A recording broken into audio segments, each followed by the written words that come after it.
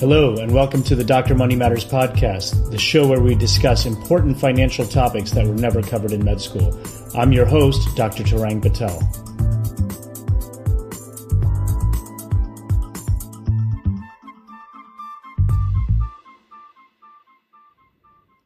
Welcome to another episode of the Dr. Money Matters podcast. In this episode, I talk with Dr. Eric Levi, an ENT surgeon who created a viral article earlier this summer when he wrote The Dark Side of Doctoring, an article relating to physician burnout and the lack of job satisfaction. Eric wrote this article based on his experience as a specialist who's nearly completing the long process of specialty training in Australia, but I think his experiences are comparable with listeners in the U.S. and other Western nations. He has a series of articles that I encourage you to read on his website. The question is not necessarily a financial topic. If physician burnout leads to increased job dissatisfaction and leaving the profession early, obviously it'll have major financial consequences. Many physician colleagues are already talking about these issues more today than they were in previous generations, and I think what Eric wrote about and what we speak about on this episode will sound familiar, but he is hopeful that the system is now ready for change. So without further ado, here's my interview with Dr. Eric Levi. Okay, welcome to another episode of the Dr. Money Matters podcast. My guest today is Dr. Eric Levi, an ENT surgeon from Australia, who recently wrote a great article called The Dark Side of Doctoring about the stresses and pressures faced by many physicians. This article has been shared throughout the social media universe and resonates with many physicians practicing in the developed world. Eric, welcome to the show. Thanks, Darren. Thanks very much. Tell our listeners a little bit about yourself and what made you go into medicine in the first place. It's an interesting story. I mean, I started thinking about healthcare professions. I went into psychology as my first degree, and then I did medicine as my second degree. And then I became an ENT surgeon just because it's one of those specialties that I really loved. I fell in love with, and it suited me. My training has been in Australia, in Melbourne in particular. And then I did a fellowship in Canada, and now I'm back in Australia. That's where my story is, briefly. You've been training quite a bit. I see you're are you going to be doing another fellowship? Is that right? That's right. That's right. I'm doing this crazy thing. I'm doing 3 fellowships in 3 different countries. So I've done a fellowship in Canada. I've done my second fellowship and just finished my second fellowship just now in Brisbane, Australia. And I'm flying off in a couple of weeks to New Zealand to do a third fellowship there, all in the area of pediatric head and neck and ENT surgery. One of those things that I've loved, and I wanted to get more experience. That's great. When are you going to do your fellowship number 4 in the U.S.? I hope not. I think my wife will kill me. I've taken the family for a 3-year trip around the world. I think I have to grow up. She said I need to grow up and get a real job. Exactly. Yeah. As for many of my listeners, it's you're currently in this long road training, but you're almost at the end of the tunnel. 1 more year to go, like you said. That's right. But let's talk about your article that The Dark Side of Medicine, or The Dark Side of Doctoring, I believe is the actual title. What made you write it? And what go ahead. So one of the things was obviously some of your listeners may have read it or have seen pieces of it.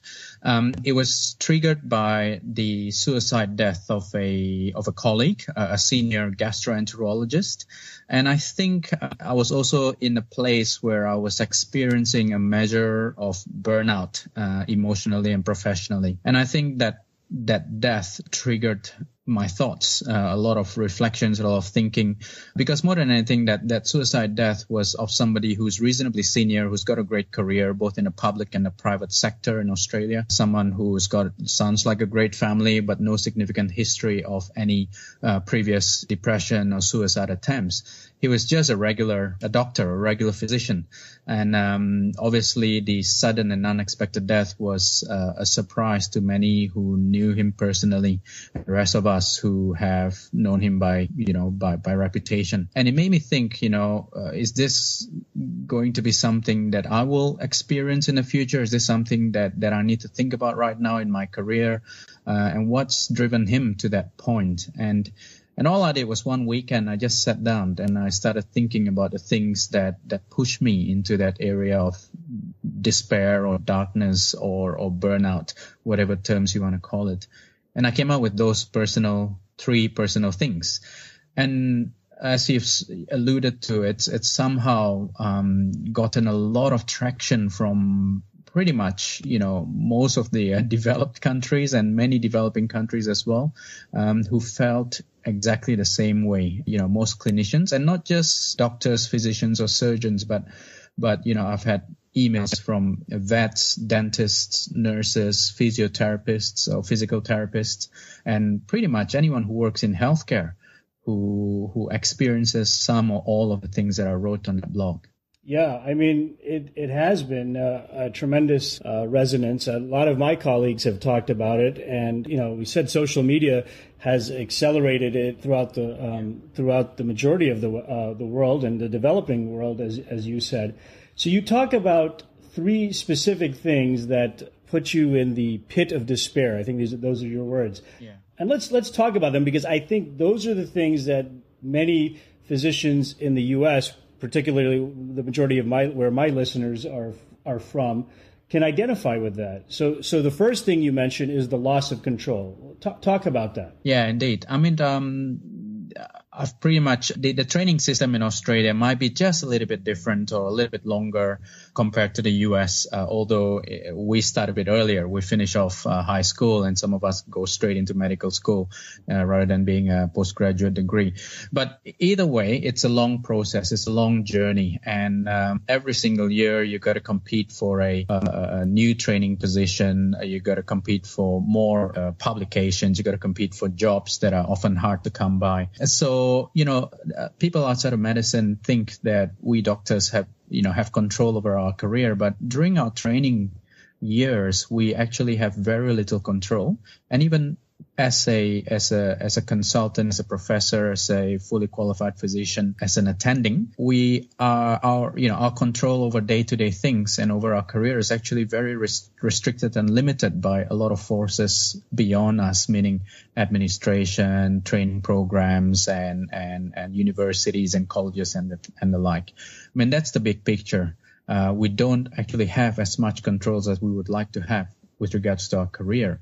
Interestingly as well, on the day-to-day basis, you and I know the moment we pick up that pager, we're almost a slave to that pager. When we're on call, surprises often happen or emergency calls occur. That means that we have to keep changing what we do on a day-to-day basis.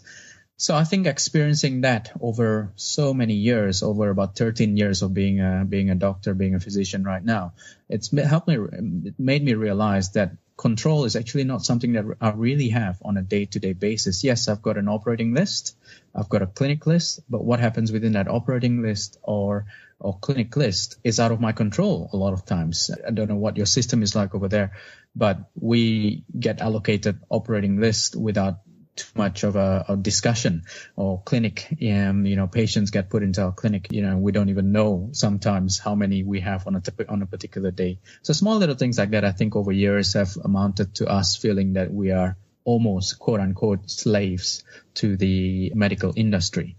And I think that has progressed over time. I mean, we think of physicians in the past, they were mostly independent practitioners. They were, at least, and again, I'm not sure how the Australian system was, but I assume it was similar. They were not employed by the hospital. They were practitioners who operated at the hospital, who, rounded at the hospital.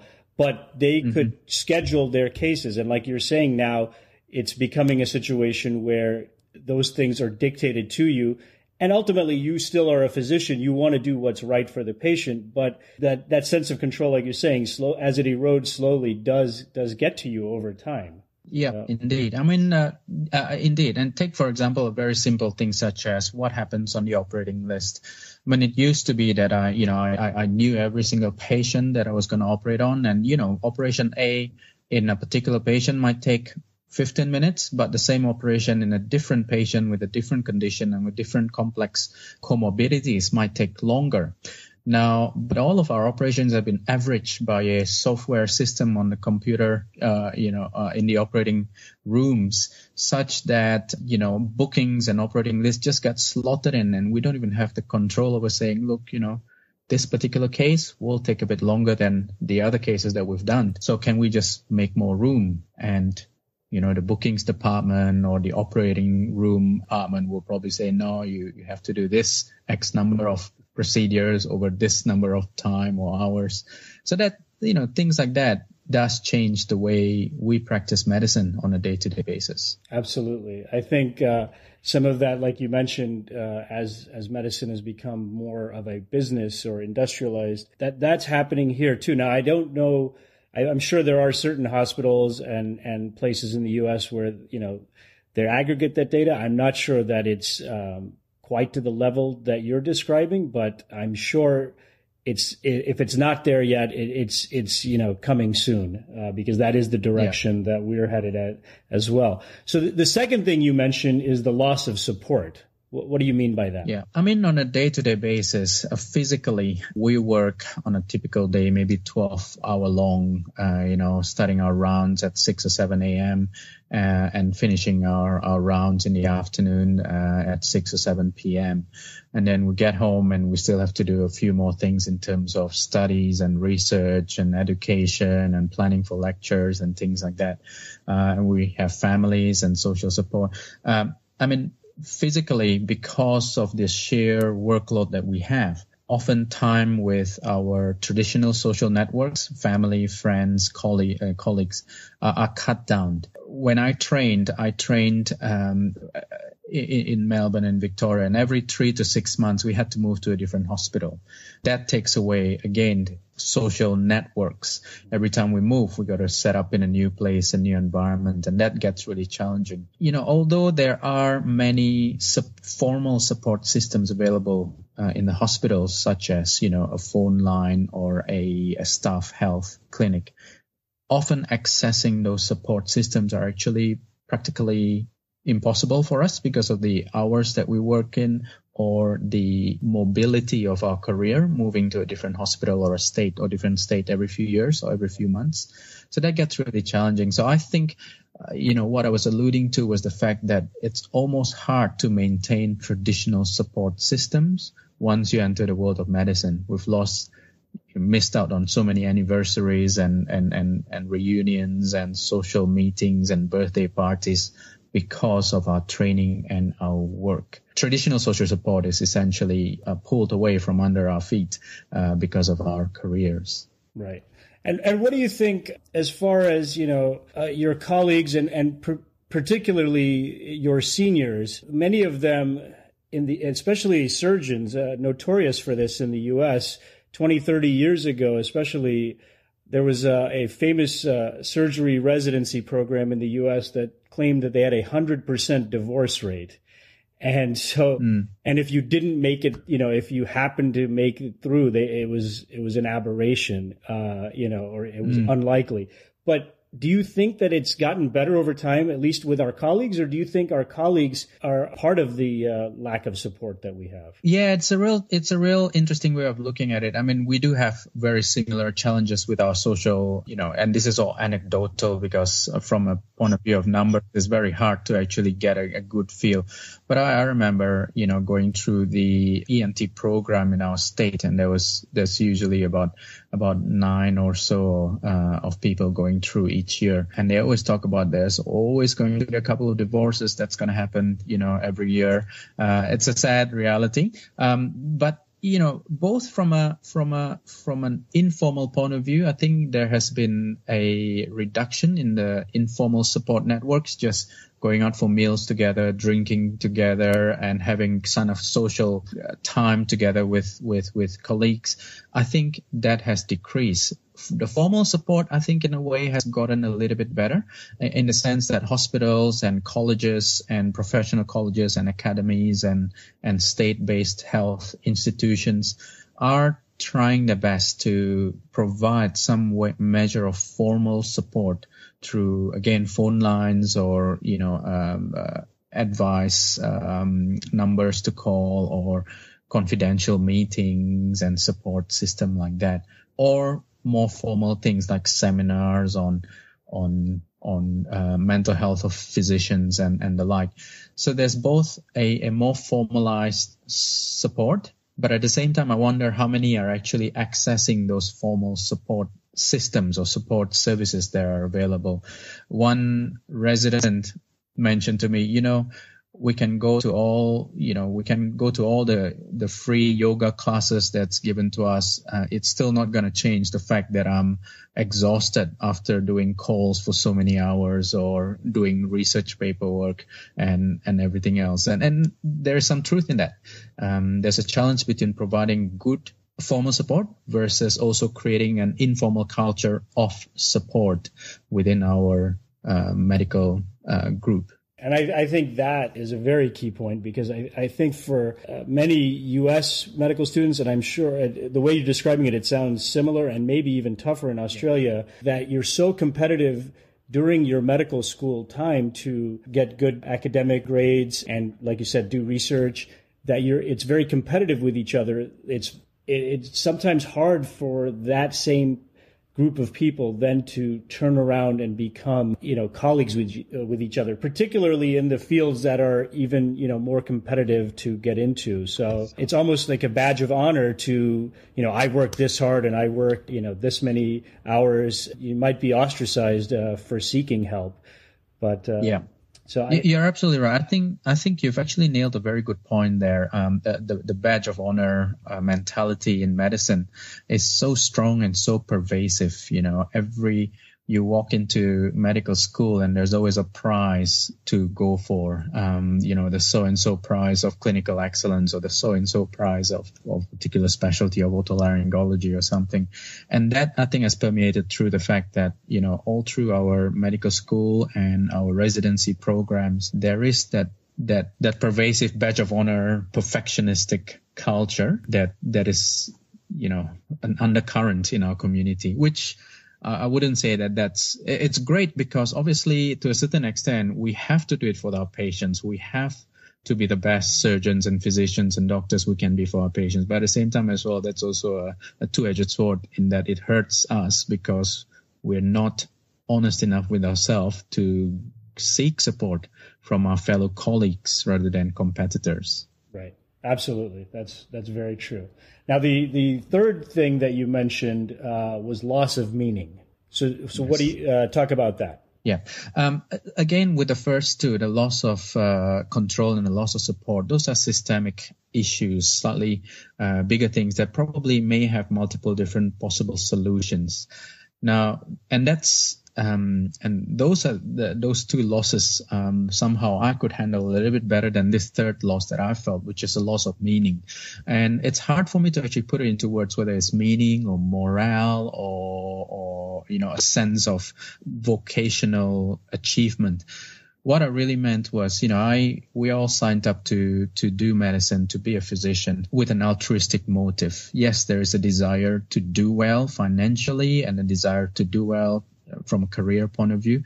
But, beneath all that is our desire to actually do well for our patients. It's a service provision for the sake of our patients. With the industrialization, commercialization, or the modernization of medicine and surgery, I feel that we have become just a commodity in a complex medical industry.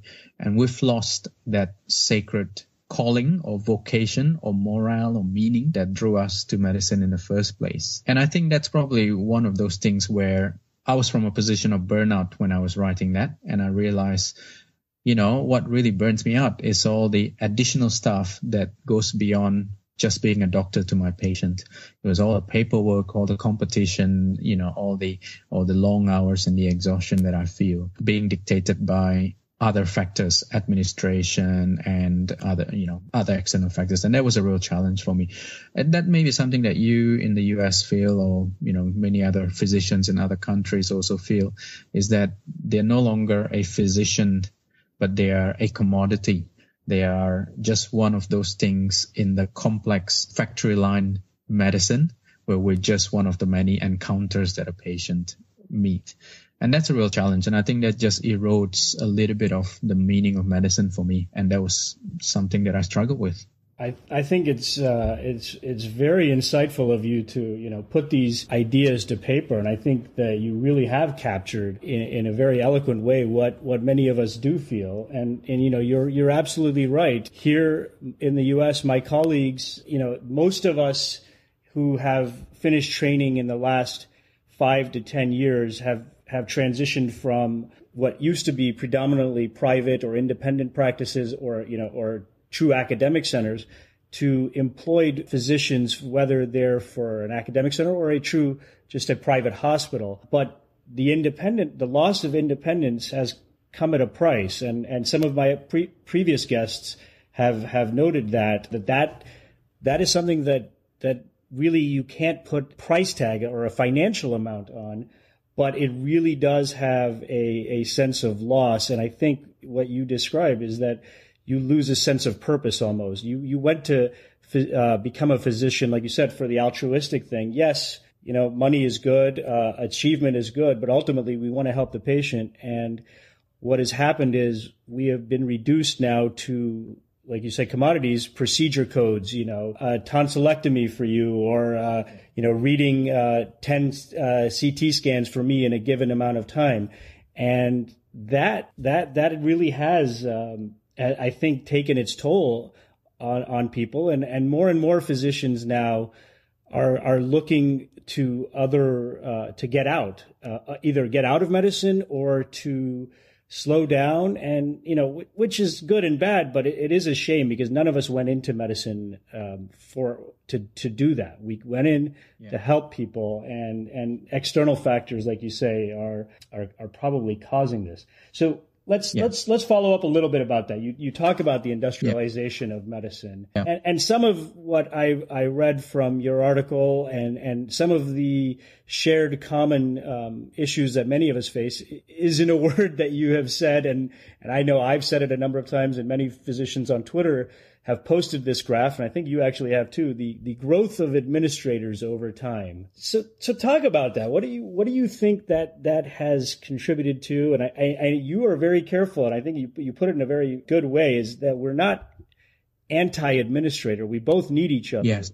But what has happened, and what do you think that growth of administrators has done? Yeah. So I think it's a real challenge to think about this, because we certainly need administrators, leaders, clinical leaders or clinical administrators to help us do a better job as doctors, as physicians.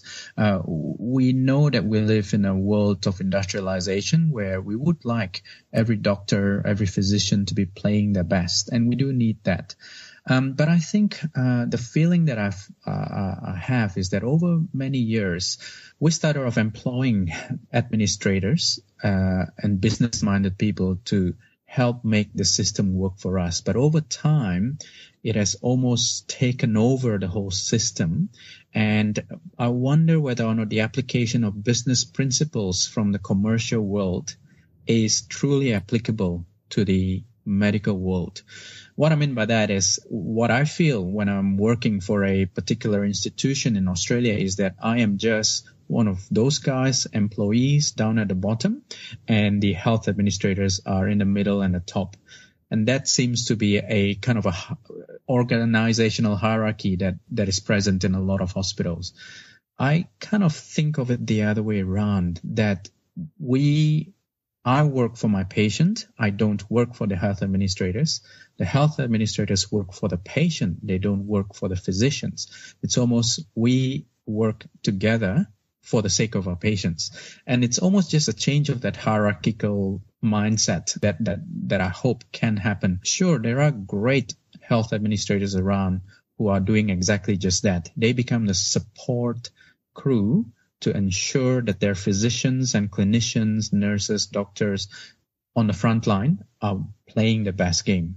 But I also see a lot of institutions where it is a top-down hierarchy where the CEO is at the top and the internal medical student is right down at the bottom.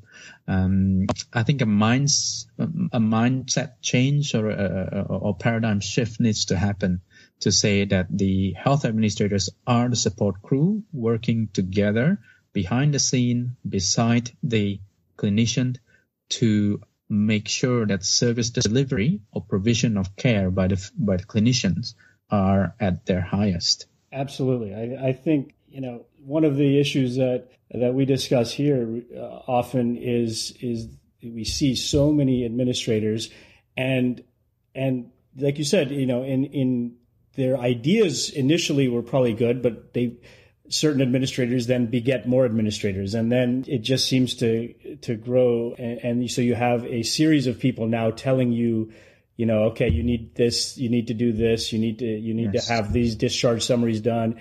And you already know this, but now you're getting constant, multiple sides telling you the same thing. And none of that contributes anything to patient care. And that's the frustration that many of us feel. Yes. One of the other things, this being a financial podcast, is that, physician incomes in the U.S. have generally been higher than the majority of the rest of the world. But Australia and Canada also are relatively high compared to, other Western countries. But those salaries have basically been, when you account for inflation, flat to maybe minimally increased over time. Yes. And they don't necessarily correspond with the growth of training times and the cost of medical school. Particularly, I'm not sure how it is in Australia, but the costs of medical school in the U.S. have just exploded to, some of the people are having, $300,000 to $400,000 in debt by the time they get out. But anyway, my point is that you see that the healthcare costs continue to rise astronomically in the U.S., and then you see administrators and hospital executives, like you were talking about at the top of the pyramid, making routinely millions of dollars. Yes. And so the frustration for many physicians are, we're the ones providing the care. Our other colleagues on the team, the nurses, the therapists, are all providing the care, and yet they're not the ones. Yes, they're making a good living, but it's just frustrating to see the support people like we described profiting from the system to that degree, when patients here specifically can't even afford care. So that I think that also contributes to that loss of meaning that you talked about. Yeah. So very similar to the Australian system as well. Our medical cost for medical training, medical school, and residency training, registrar training, or specialist training are extremely expensive. And our procedure codes or our salaries have not increased by much, or it does not match inflation rates. We have spoken about this, and in Australia we have mentioned this at all. But it's very hard for a group of doctors to lobby for an increase in salary, because the society already thinks of us as already, achieving a higher income rate. So for us to actually say that we would like our income to match inflation rate, it's often a very challenging struggle. But yes, it is definitely happening in Australia as well. Do you think that this is just inevitable, though, this progression of industrialization? Do you think there's anything physicians can do to change it, or do we just, learn to live with it and make changes personally that will? I certainly hope that we have reached that the pendulum swing. We have reached that point where we realize, okay, this is not working. Let's do something about this.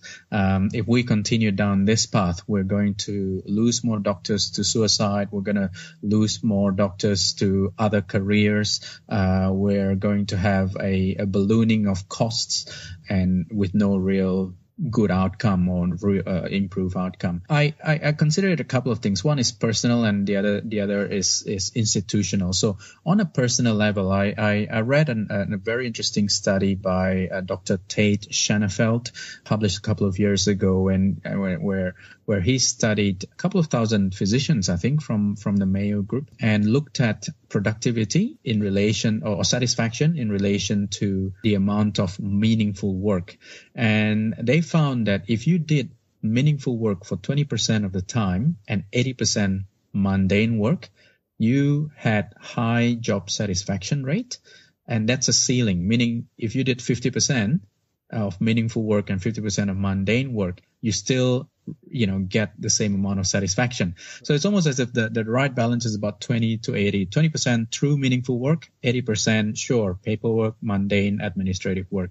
And you could get a pretty good job satisfaction and a good, in a sense, job efficiency. And I saw that as a personal thing, and I said, okay, great. What are the 20% meaningful work that I can do so I could do a great job for my patients? And that 20% could be teaching, could be research, could be a particular study on a particular subject, anything. It could be leadership. So if I give myself 20% of my day to doing some of those things, I might have a much better productivity.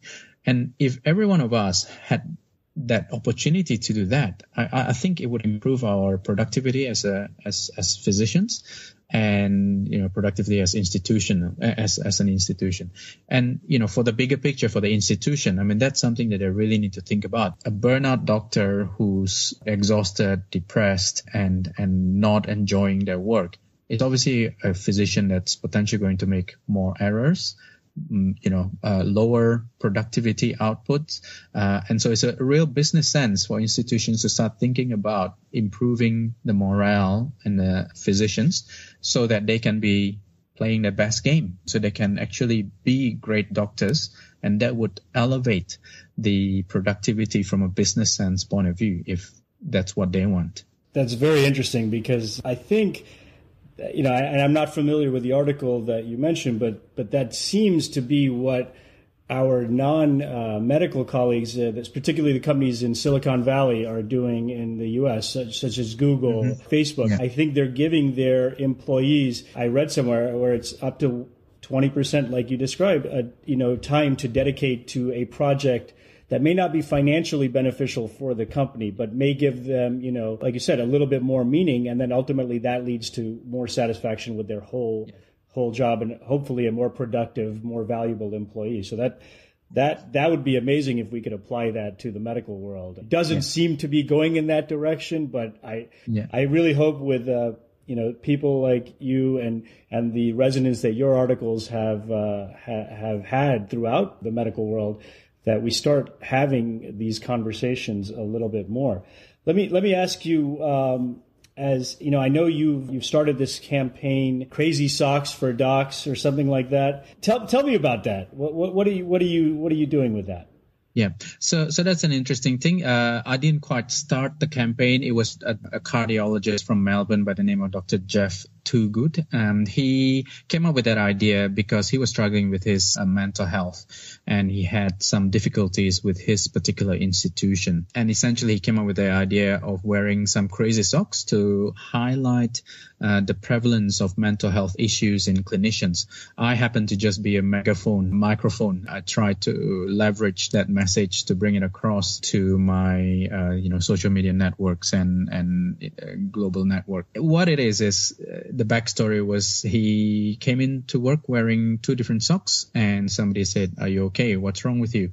And that triggered the conversation of mental health in the workplace. And I think the message is very simple. Doctors are humans. Doctors do suffer from mental health. Instead of having the stigma attached to a doctor with mental health, we should really be supporting each other and acknowledging that we need to provide better mental health support for our clinicians. And also at the same time, we need to actually start thinking about mentally healthy workplaces. Now, it's all tied in together, again, with job satisfaction and job productivity. If we have mentally healthy workplaces, we will reduce the stigma of mental health in our profession. We will reduce the troublesome burnout in our profession. We will reduce that kind of sense of loss of meaning and loss of purpose in our work. And the reverse of that is if we do provide that mentally healthy workplaces, we will increase productivity. I mean, we can apply the stuff that you've already mentioned earlier, what's happening with Google and other Silicon Valley organizations, to say if those employees can be maximized, why can't we as clinicians be maximized in our work as well? At the end of the day, there's a patient at the end of our stethoscope, and there's a patient at the end of our scalpels. We have to be functioning at our best, and we as an institution, as a community, need to provide that mentally healthy workplaces. And as you've mentioned, I think one of the key things about this has been that we are now talking about it. Probably a few years too late, but at least we're talking about it now. And the solutions in a country family practice would be very different to the solutions in a tertiary level cardiac transplant unit with regards to all these issues that we've spoken about. And I think the conversation has been good. Hopefully, in the next few years, we will see a cultural change. We need a buy-in from the institutional leaders with regards to this topic as well. But at least I do get the feeling that there is a grassroots movement. The pendulum is swinging back to a more humane world of medicine for the practitioners within it. I think that's a very, very well put. That's what we're all looking for. We're all ultimately, as you said, human, even though sometimes we're asked to do superhuman feats in terms of the efforts that we put into our training. So I think that's great. Let me ask you one last question. What advice would you give to prospective medical students or medical students who are just starting out in their career as they listen to their more senior physicians, who probably have a more jaded or a more negative outlook? What would you tell them to kind of give them hope? I think what a lot of new medical students or prospective medical students feel is they're worried that they're entering into a world of cynicism in medicine, where there is a turf war between clinicians and administrators. I would like to say that's not happening. That is not the case. At the end of the day, we went into medicine with the altruistic aim of doing well for our patients individually and society as a whole.